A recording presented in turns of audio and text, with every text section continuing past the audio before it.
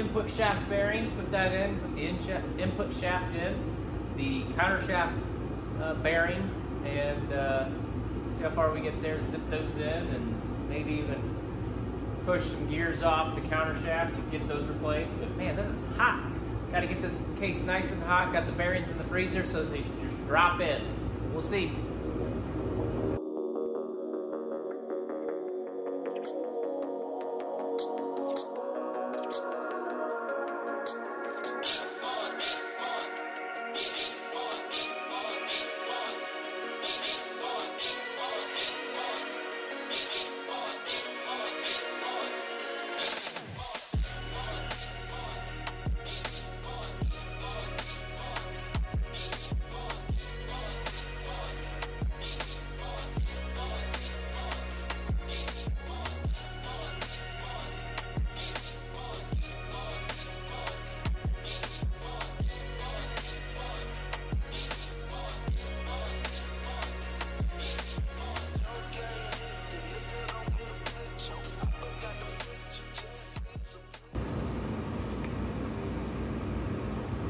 Okay, so this is our cold one. Set it down, tighten her up a little bit. Okay, and we'll get the gear. Hopefully it goes right on. Here we go. Ready? Oh shit, not even close, man. Not even close. It's not gonna want to go. Nope. We gotta figure something else out.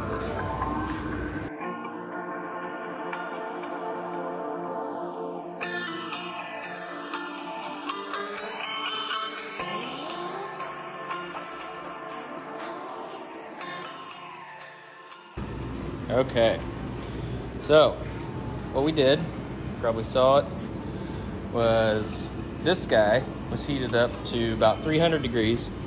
We've had this in the freezer for probably a day and a half or so, all right? So then we put it in the press over there, and then we just went to town. We were able to get it to kind of fit at the very beginning, which helped out, and then just kind of drove it home. It straightened it, trued itself up, and so now we got to put it back in the freezer so that we can put it in the case and get the case all nice and warm, and go from there. So probably another day before we get this all back to where it needs to be. So back to the freezer we go. Okay, so we kind of missed this. One looks white because it's frosty. This one we came out of the freezer, and so what we did is we put the two shafts together. You can't put these in separate. You got to put them in together. So what we did is we zip tied them together through the clutch fork pieces that slide the synchros back and forth. So that kept them together, meshed the gears together, so we were able to slip it in. Now, there on this counter shaft at the very end, the bottom, there's a plate that's going to want to slide out. It's part of the clutch assembly for whatever gear is down there. It's part of that the synchro piece. Anyways, we took grease and smeared it in there, and that kept it up enough. We tried some tape, but because of this, it just still has a film on it, so it wouldn't stick. So we pressed it in place. It went very easy. We did not heat up the bearings or anything, but this had been in the freezer for about a day or so. Now, if we come under here, now we can see that's our bearing, and then you can see the center of the shaft, and it's pretty well there. So we're content with where we're at. We're gonna leave that, and then we'll start the rest of the process.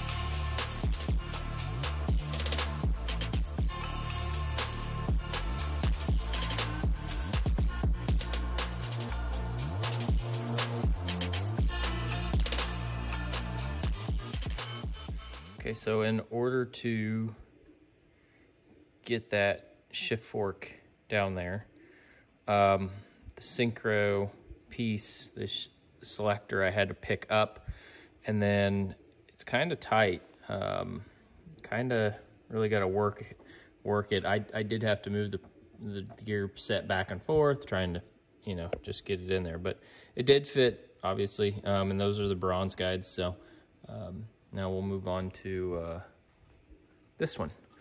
And again, the pickup point, see that lip down there? They all need to be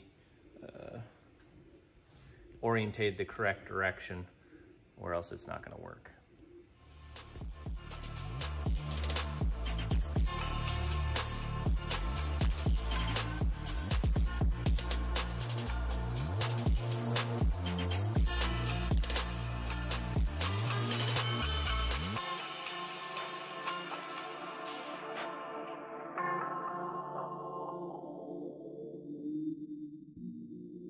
Okay, so got both the shift forks in place along with the shifting rods.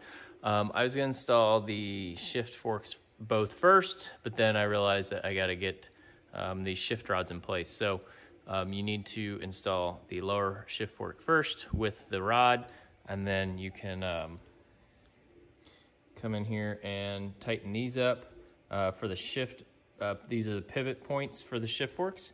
I would suggest making sure that you keep jostling these shift forks while you're starting to run these in, and I do it by hand because they can bind up, and you want to make sure that you don't get it all bound up. So did the bottom one, this one, shift forks are in place, pads are in place, rods are in place. Now we're gonna put the top plate in.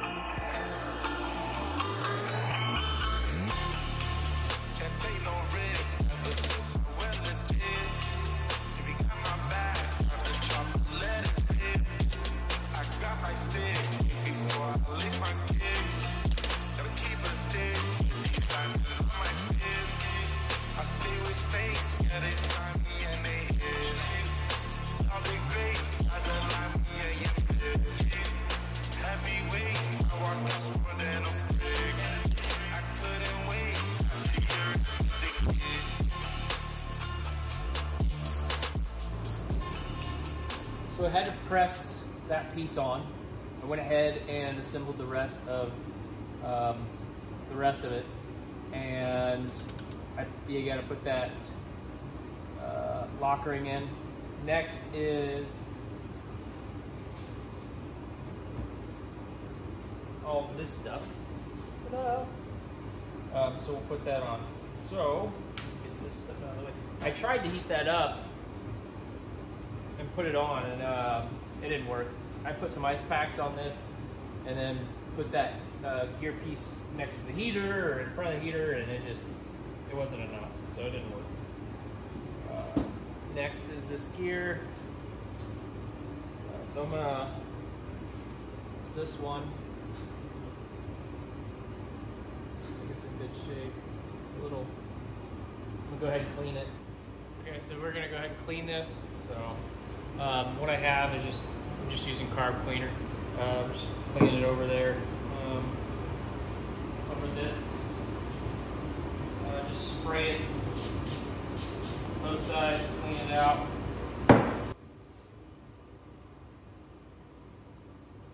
Get all the nasty grit, if there is any, out of it. And then I'm going to lube it back up, and then we'll put it on there.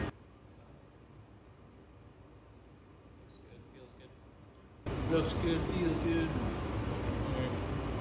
I'm just using, right now, I'm just using heavy duty 30 weight oil. I still need to run the town and get some actual transmission fluid, or not, sorry, gear fluid for the 6-speed. That looks good. So put that on. Slides right there. Next is the big old gear. Again, we'll go ahead and clean this too. Just want to make sure everything's nice and clean. So all the surfaces are, no sense in having to read.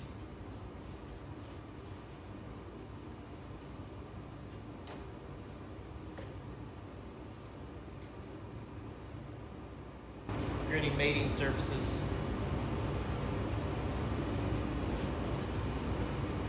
So this will slide on top of that, and then we will, I think the next gear set may need to be pressed on. I don't know, we'll see. All right, I'm gonna lube that up a little bit.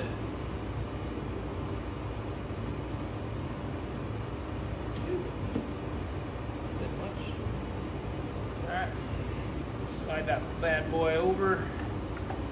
That one's gonna engage, kind of slip down. So I'm gonna have to figure out, there. So I had to rotate the bottom piece in order to get that to sit down, but it looks like everything is gonna be just fine there. So still rotate. Looks good.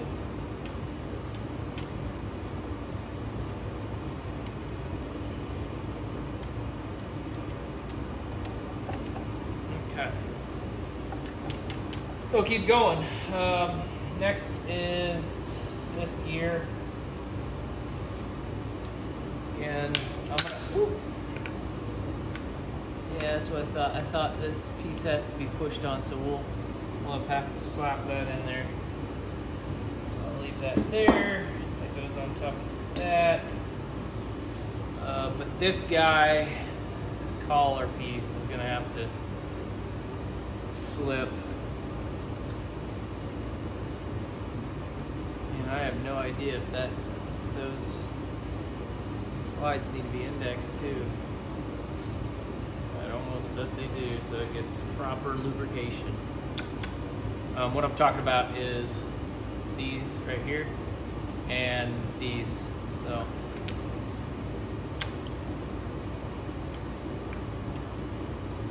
anyhow, so we'll go back over to the press.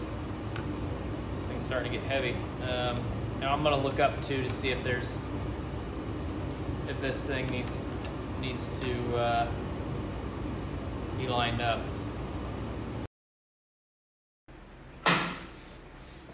Okay, so this is the piece that we just pressed on.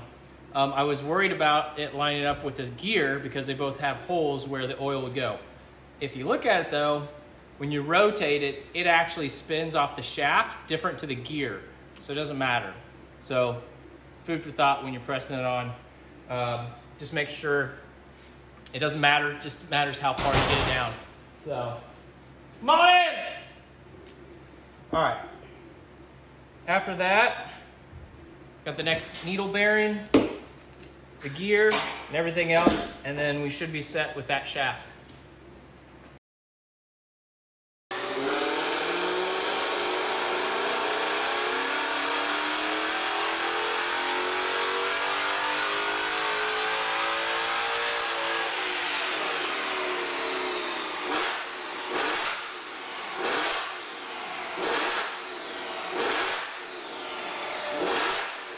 Okay, so I got this pressed on, like we just said, from yesterday.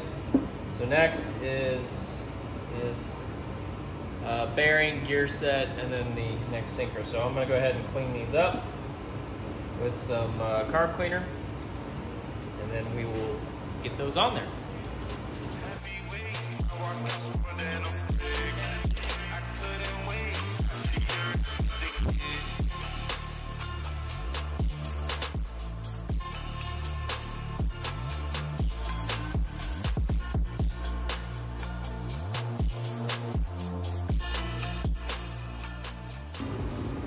So I felt like this is pretty important here. So there is a little clip. It's this little guy right down there. Need a pointer.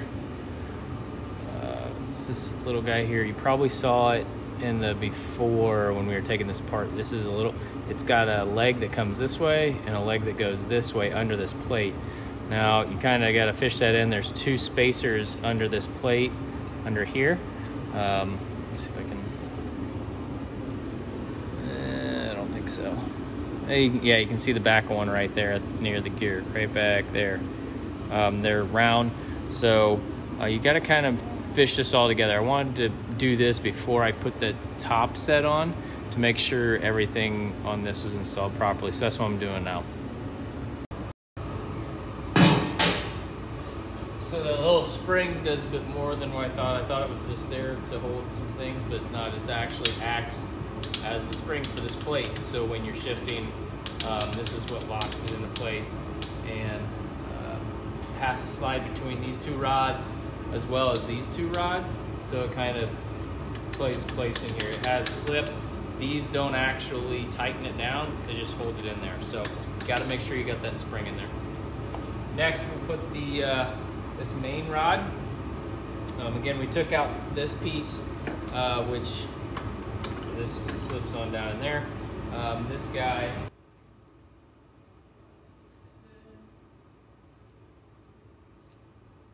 this is your main shifter rod point. This is, you know, what changes the gears. So this was the original. You can see that this is kind of beat up. The other ones actually were chunked off. This was probably the better of them. But you can pull that off and replace it with a bronze. That way it works a little better as far as, you know, feel.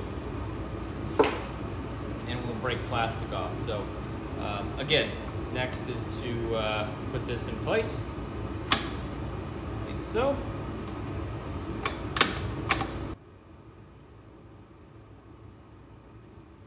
And you gotta kind of fish this around on the back side.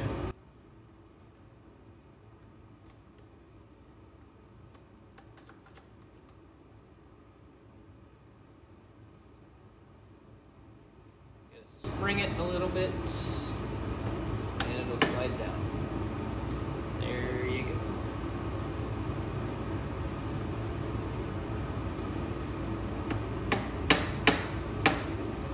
Okay, so that's that one.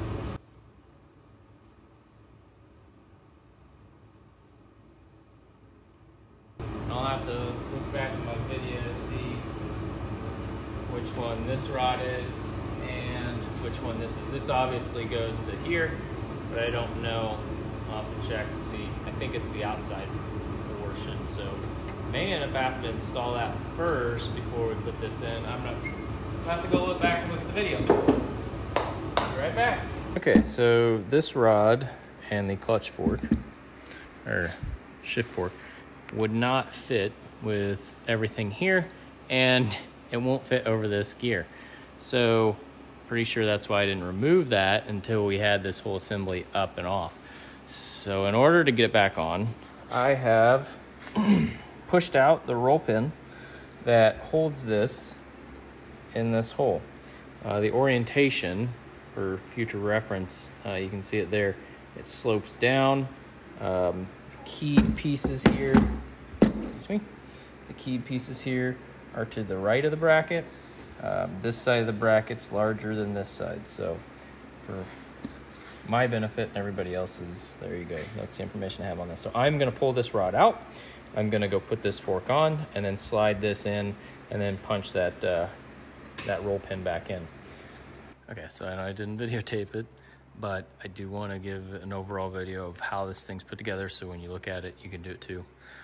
So these two I put in before the plate, and then put the plate in. You will want to do, you can put the plate in, and then you can put this guy in, leave this guy out, and you can still move this plate enough to get this guy in. It's got enough play.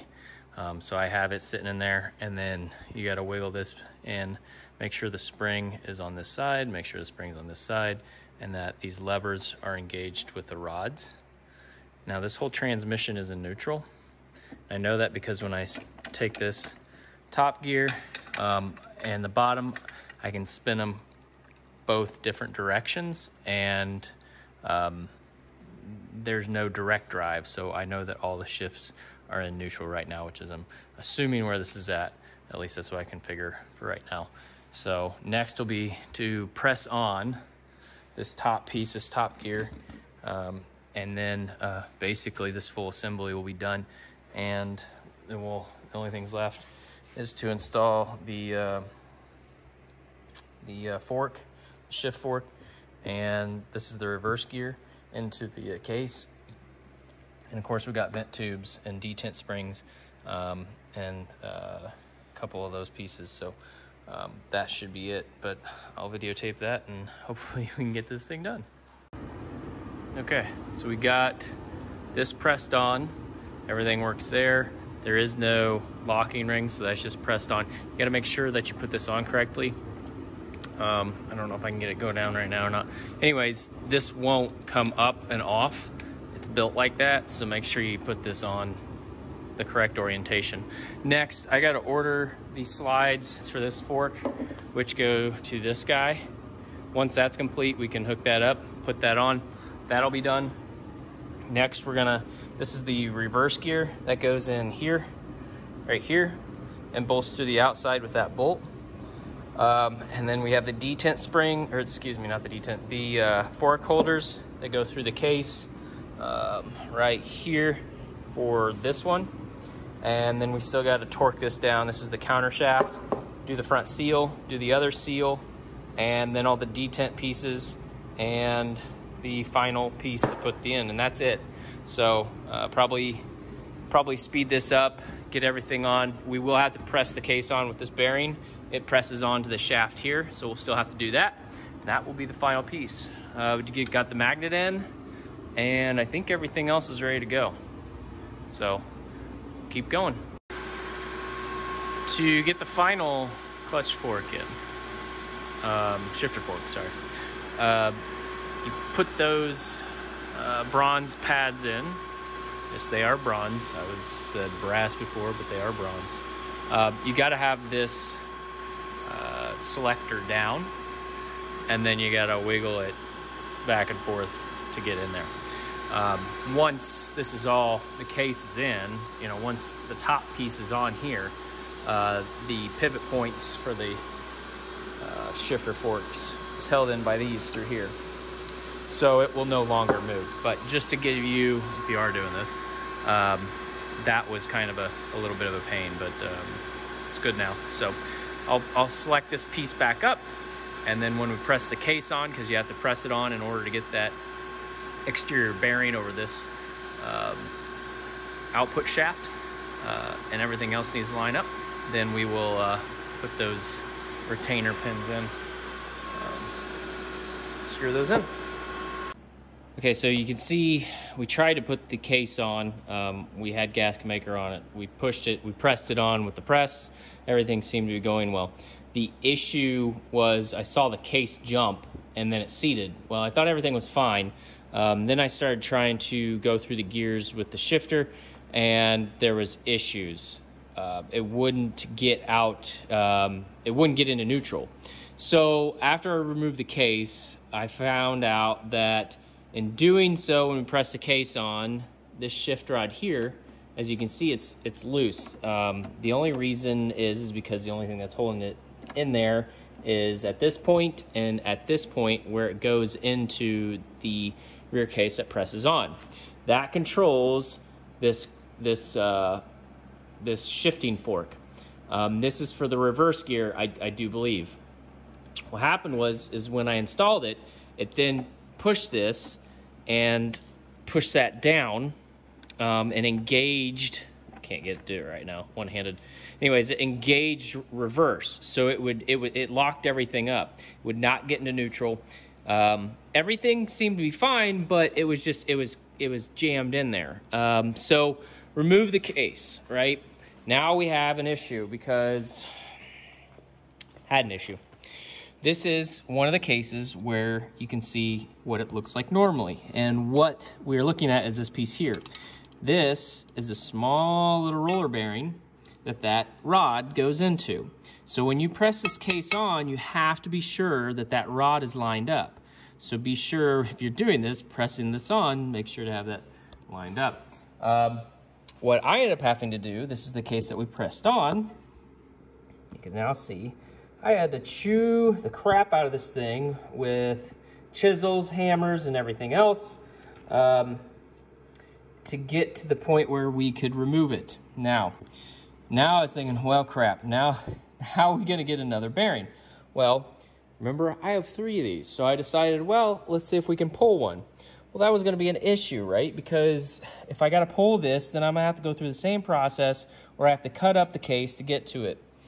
what I did notice in these is that this bearing, this same bearing, looks to be the same. It's got the same housing, it's got the same slip, it's got the ball bearings in it and everything else.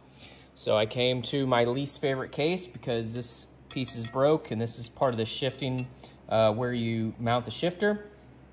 This one was actually good, but the mount where you mount it to the whatever, the trans mount on this is broke out. This is my best case. That's why I wanted to kind of try to keep this. Long story short, I came over to here to this case, flipped this case over, and was able to knock this out. Fairly simple. I used a 3/8 ratchet. This guy. This is a, what's this? That's a pro grade T50. But I put this in there with the hammer, knocked it out, clean. So we will be utilizing this bearing and this housing. I cleaned it up with this sanding roll. I'm going to take it outside, spray it down, get all this crap out of it, because this is all residual from the gasket maker, but then also crap that just, you know, from beating this thing up. I also did take a acetylene torch. You can see the little discoloration here. I heated it from the outside to get it nice and warm.